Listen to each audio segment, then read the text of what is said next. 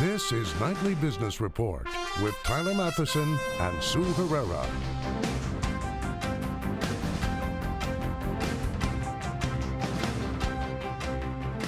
Good evening, everyone, and welcome to this special edition of Nightly Business Report. I'm Tyler Matheson. And I'm Sue Herrera. Tonight, we are taking a look at American entrepreneurship. Big dreams often start in small packages with a single bright idea. And that bright idea, along with hard work, can turn into a small business. And maybe with a little luck, that small business can one day make you millions. Well, we begin tonight with one man's bright idea. Ever find yourself wondering how much your medicine will actually cost at the pharmacy, or maybe trying to discuss health issues in front of other customers when you're there? Prescription drugs are a $400 billion plus business, but only 1% is conducted online. One New York City entrepreneur got the bright idea to relieve some of the pain points with a digital full-service pharmacy. When Eric Kinariwala went to his drugstore to pick up a prescription medication in January of 2015, his headache was just beginning. He waited in line nearly an hour before speaking to a pharmacist. She said, "I'm so sorry, we're out of stock of Z-Paks." And I'm kind of thinking to myself, it's January, like this is the only thing the pharmacy should have. I can't believe that this is an experience that exists on every street corner in America. It's a problem that's getting worse. 42% of the respondents in a 2016 survey said their pharmacy was out of stock at least once, causing them to make a return trip, up from 33% back in 2013. He put the script on hold. Struck by his own frustration and pulling on his background as an investor in the healthcare, retail, and technology fields, Kinariwala came up with a concept for an online pharmacy. He refined it for more than a year with an old friend, pharmacist Sonia Patel. Most pharmacy systems are built on technology that was founded maybe 20 years ago, and it didn't work for the pharmacists, it didn't work for the consumer, and it also didn't work for the doctors or insurers. They found these healthcare players need better communication tools, that pharmacies have to improve inventory systems, and that customers want transparent pricing. Aiming for solutions, they opened Capsule in the spring of 2016. Available only in New York City, customers can order online or ask their doctors to do it for them. The company says tens of thousands of people and thousands of physicians are using Capsule. Like other pharmacies, Capsule negotiates prices with wholesalers and takes a cut from the retail sales. Capsule does not discuss whether it's profitable just yet. Customers can pick up in person in Manhattan, but most opt for free delivery. A team of 60 couriers, staff employees, often braving the elements, deliver anywhere in New York's 5 boroughs. The business opportunities are huge. I'm looking at our prescriptions. Dr. Jeffrey Dobro, chief medical officer at One Medical, isn't just telling his patients to shop around for medications these days. He's doing it himself, because he's finding better prices online for his own medications, sometimes less than half the price his pharmacy benefits manager, or PBM, gets at CVS. 2 out of 5 were wildly mispriced. I just cannot imagine what the average consumer has to deal with. Why the difference? What the independents do is try to find the cheapest price they can across the market for each individual medication. The PBMs are looking at a bundle of medications. It may be several thousand medicines. For the insurance company, the bundle's less expensive, but for an individual consumer, one particular drug may end up being much more expensive. Capsule alerts customers when it can beat their insurance company's price, but the company prefers not to be called an independent pharmacy. It has big plans. We will absolutely expand the business nationally and internationally over time, because we think the business works everywhere. Confidence that comes from experiences like the one Sonia Patel had texting with a customer only weeks after Capsule opened. She said, "Hey, Sonia, can I take iron supplements while I'm pregnant?" And then it was this ... By the way, is it weird that you're the first person I'm telling I'm pregnant? My husband doesn't even know yet. And we just had this amazing moment of, wow, we built this experience that people have an incredible degree of trust in. Pharmacists have long ranked high in the surveys of the most trusted professionals, but Capsule views healthcare as an ecosystem, and it's hoping to help doctors, insurance companies, drug makers, and patients work more efficiently together. Open up the maps on a smartphone and it tells you where you are. So how come it is not as easy to find you if you call 911 on a cell phone, a dangerous fact if you consider 70% of the roughly 240 million 911 calls we make each year come from cell phones. And that's why two young entrepreneurs in New York City are busy trying to fix that problem. Where you're saying you're at and where the phone shows you're at is about 5 miles apart. It's a problem that's dogged 911 operators. Built in the 1960s, 911 works well with landline phones, but call on a cell phone and 911 gets only an approximate location, often using nearby cell towers, even if the call is made at a 911 call center. It's roughly 4,000 meters away from where we're actually at. That's why Joe Thomas's staff at the Sussex County Emergency Operations Center in Delaware is testing Rapid SOS, software allowing the existing 911 system to read more data coming from smartphones. It pinpoints it right on top of the building where we're located. Michael Martin got the idea after he felt like he'd been followed home in New York City one night back in 2012. 911 call takers are doing heroic work in light of that challenge, but we're giving them basically no data to manage those calls. In grad school, he teamed with Nicholas Horlick, who'd volunteered taking calls on an emergency hotline during college. It was the same type of problem of someone's calling in, they're in distress, and no idea where they are. So they co-founded Rapid SOS. But perhaps more important than their tech know-how was the 4 years they spent taking input from government officials and many of the 6,500 911 call centers. In 2016, they released a free app called Haven. Last December, Harrison Dandria got lost when a thick, damp fog rolled in as he hiked in North Carolina's Blue Ridge Mountains. Your mind just goes into frantic mode. So he tapped the Haven app on his phone. Operator told me to stay right where I was, and a park ranger would be there within 15 minutes, and they were. Almost 20% of the nation's 911 call centers are using Rapid SOS, but it may cover most of the country by year's end. For some, it can't happen soon enough. In 2014, an FCC study said fixing 911 location issues could save more than 10,000 lives a year. Congress talked about it, but there hasn't been any legislation, let alone any passage of something that would make a difference. Tom Wheeler is one of 3 former FCC chairmen who have invested in Rapid SOS. They have built a platform that can be applicable in multiple kinds of situations, not just 911 calls. Those situations, upgrades to home security, car monitors like OnStar, and wearable health devices are where Rapid SOS hopes to make money. If this were on a health wearable device, this screen's going to have health information, heart rate, blood pressure. If it's coming from a connected car, now it's a picture of the car. Where was the impact, airbags deployed, who was wearing a seatbelt, how many people were in the vehicle. The cost? About $3 to $10 a month. It could be a small price to pay. The enormity of what it is we work on here, I think that affects everybody on our team. I mean, that's what really drives all of us. This is technology that's going to have the power to save a lot of lives. One interesting addition Rapid SOS has made, if a phone has a camera, it can put out a video feed which a 911 operator can then push to first responders, giving them a chance to see what they're getting into before they arrive on site. Well, if you're still using an old school but still fashionable wristwatch, you might appreciate the handiwork of a Philadelphia entrepreneur who got the bright idea to design a timepiece built with natural materials, harkening back to a simpler time in today's digital world. If you make and sell wristwatches these days, you have to compete with phones, Fitbits, smartwatches. It better be good, and it ought to be different.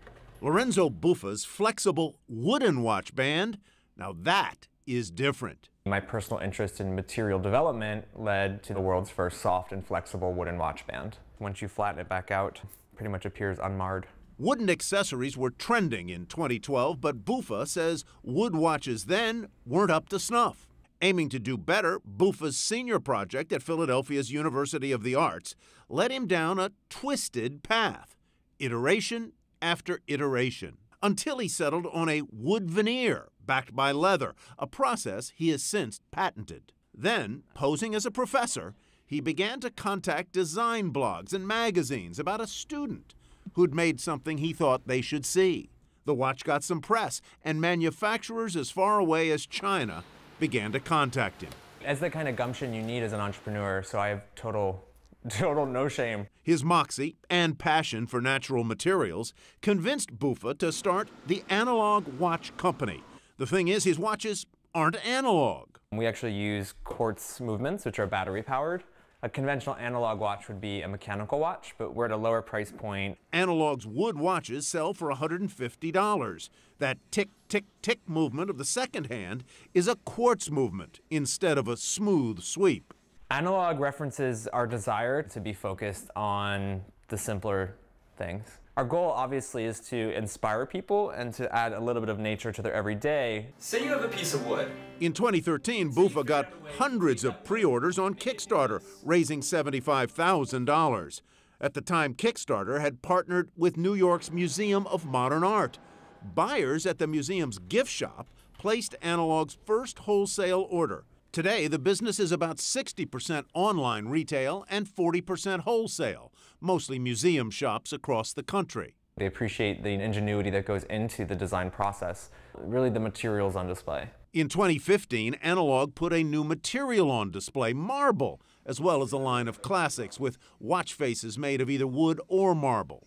The mid-century aesthetic attracted orders from New York's Guggenheim Museum. I barely have to sell these. The staff barely has to sell them because people really recognize them for what they are. Gigi Luizzo helps pick products for the Guggenheim's shop. We have to stay connected to the art in our collection or, of course, the actual building, which is a beautiful piece of art itself. That vision belonged to architect Frank Lloyd Wright, who famously connected his work to its natural surroundings. His circular design and use of light, both inspired by nature, turned museum architecture inside out. Nature inspires Bufa's work, too. There are wooden sunglasses now and a botanist collection of watches and jewelry featuring real flowers encased in resin. Frank Lloyd Wright, he's not, but perhaps Bufa's time is yet to come. And we've been able to carve some space for us because we're really creating conversation pieces, or what some of our museums call wearable works of art. For his next trick, Bufa's working on a new product using cork. Ever since Price Club introduced consumers to the idea of stocking up and saving in the 1970s, we've been snapping up bulk-size packages. Now the biggest of the warehouse stores, Costco, Sam's Club, and BJ's, do about $200 billion worth of business each year. And that's why one New Jersey entrepreneur got the bright idea to put bulk discounts online. It sounds so storybook, starting a company in your parents' garage. The computer was right here. There was still a car on that side. Man, it sure isn't sexy when you're sitting here and not getting an order on a single day. Che Wong and his team went from the garage to a $100 million a year business, Boxed, selling bulk-sized snacks, food, paper towels, toilet paper, Costco and Sam's Club fare, online. Here, 150,000 square feet. The garage could only fit like 200 items. Just up the road from his parents' home, the newly automated New Jersey warehouse can ship tens of thousands of items in a day. There are also fulfillment centers in Las Vegas, Dallas, and Atlanta. Wong got the idea while he was in law school, living in New York City, where he didn't have access to the bulk discounts his parents grew to depend on in the suburbs. We just didn't have the time, the patience, or frankly, living in a city, the car to get up to the Price Club or to Costco or to Sam's Club anymore. And so we thought, how many millions of other Americans had the same problem? Oh, I thought outdoor signs. Wong and his team wanted a mobile solution, an app.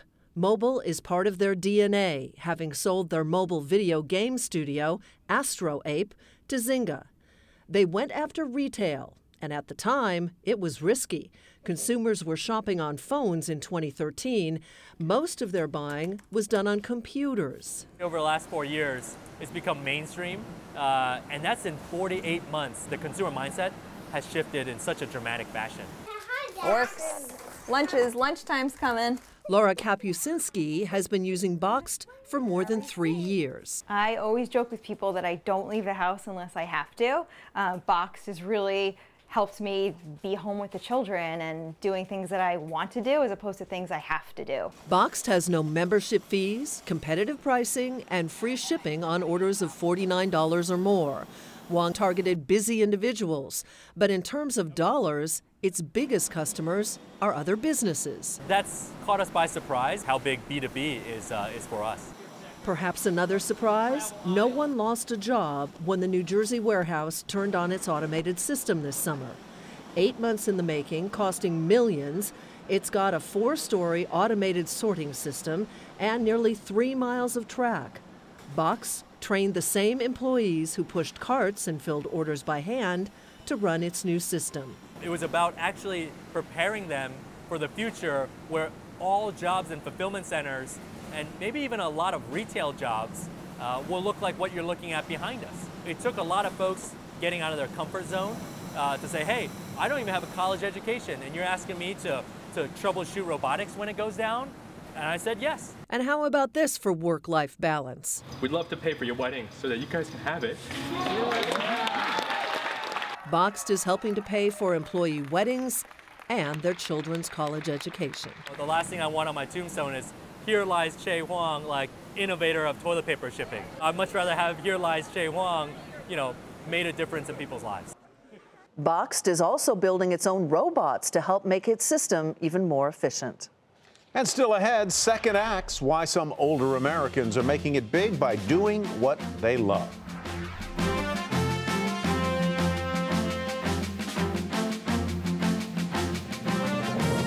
Small businesses are often considered the backbone of the economy. They're job creators and innovators. But many are trying to overcome a major obstacle, finding skilled labor. Kate Rogers has the story from Denver.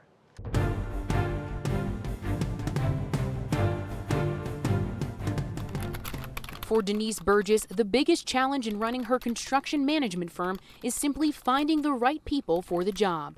Her business, Burgess Services, is a second-generation family-owned company with 12 to 15 year-round employees. But depending on the size of the project she's working on, Burgess can need more than 100 subcontractors at a time. And that's when things get complicated. They're younger, not as trained, not as seasoned as previously. And it's also a career path that's not glamorous. It's not Silicon Valley software. It's not Facebook. It's something that you're going to work hard, but you also get paid really well for.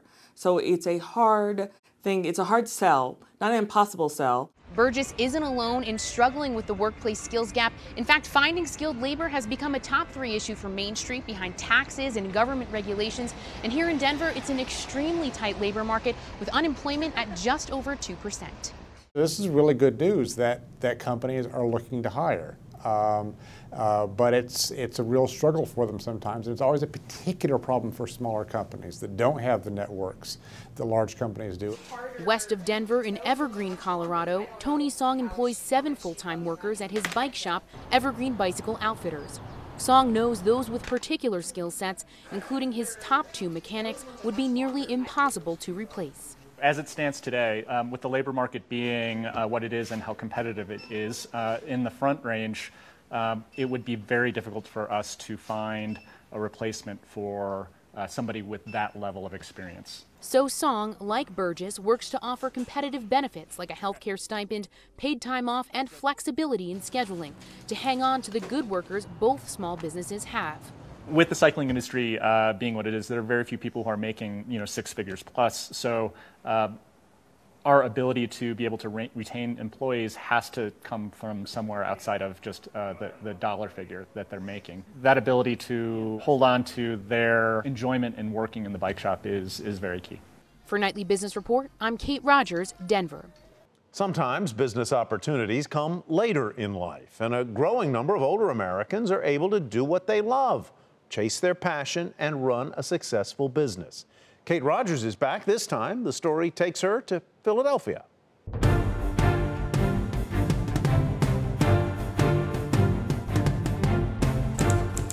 Brian Kravitz has seen his career come full circle. He began fixing typewriters in the 1970s and continued until computers came on the scene. But much to his delight and surprise, typewriters are back in vogue and Kravitz is in business for himself.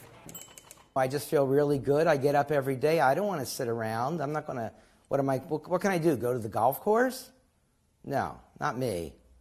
I want to do things. He launched his business, Philly Typewriter, in 2015, fixing and selling machines that date back to the 1920s.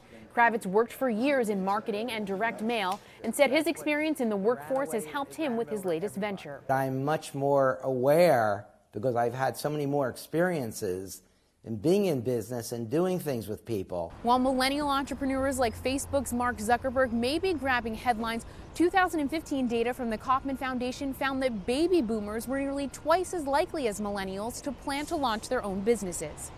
Experts say the rise in boomer entrepreneurship is part a byproduct of the financial crisis that decimated retirement savings of many, and part the desire to remain active. Most older people approaching the traditional retirement age are actually looking to stay active beyond 65. They miss the social aspect of work, they miss the purpose of work, and work is an important emotional contribution to people's sense of identity.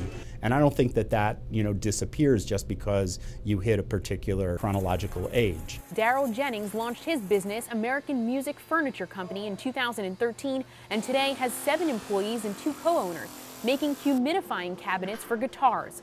While he's seen success selling cabinets to musicians like Jason Isbell and Clay Cook from the Zac Brown Band, there are challenges in being an older entrepreneur.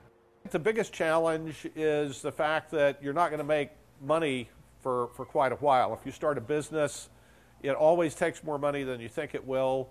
It takes more time than you think it will. But he has only one regret. I wish I'd done it sooner. For Nightly Business Report, I'm Kate Rogers, Philadelphia. Coming up, how one entrepreneur turned his love of flowers and fruit into a multi-million-dollar business.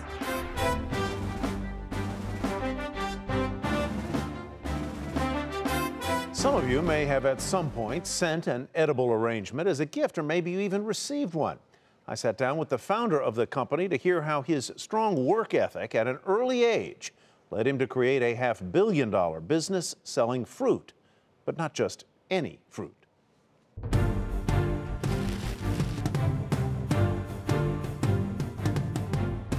You know, so what you're doing is you're spinning it because you're putting a little bit of a finish on it. Oh, look at that. Yeah. Entrepreneur Tariq Farid certainly has a reason to celebrate. Cheers. Cheers. His company, Edible Arrangements, has mushroomed into an international sensation. How much total revenue? A little over 600 million. It's a success that stems from humble beginnings. At 12 years old, Tariq and his family came to the United States from Pakistan, settling in 1981 in West Haven, Connecticut. Since money was tight, he and his siblings had to get busy fast. My mother would sit there and, kick us out of bed every day and say, go work hard. Tell me about your earliest days as an entrepreneur. I had a lady living down the street from me. I would go cut her grass and help her with the lawn. And she goes, honey, if you keep working this hard, you'll be a millionaire by the time you're 35.